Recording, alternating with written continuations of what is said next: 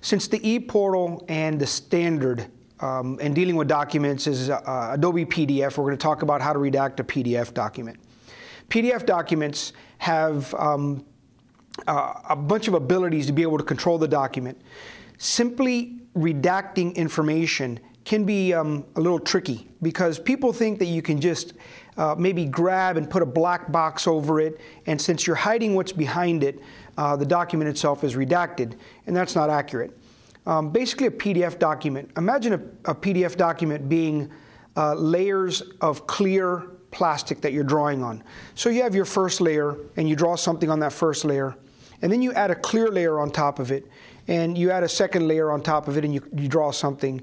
Well, that second layer may hide what's on the first layer, but as soon as you peel that layer off, the stuff is still there. So redacting a document with Adobe PDF is a certain procedure that you have to follow. For example, in Adobe Acrobat Pro, there's the redaction tool.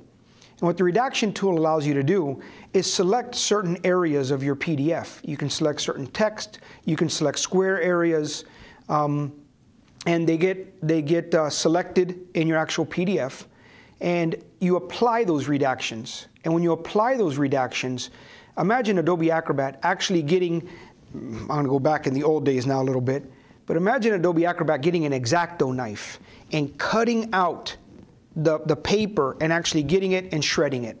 That's what the redaction tool for Adobe Acrobat does when you're redacting a PDF. So what you want to make sure you do is if your document has any confidential information, things that the rule doesn't provide, bank account numbers, social security numbers, what you want to make sure is you use redaction tools to apply those redactions to your PDF and not just block over them and then put maybe a black fill or something like that on a different layer. Got to make sure to do it right because it's our responsibility as lawyers to be able to redact documents and certify that we're not sending any confidential information into the public cloud, the sphere.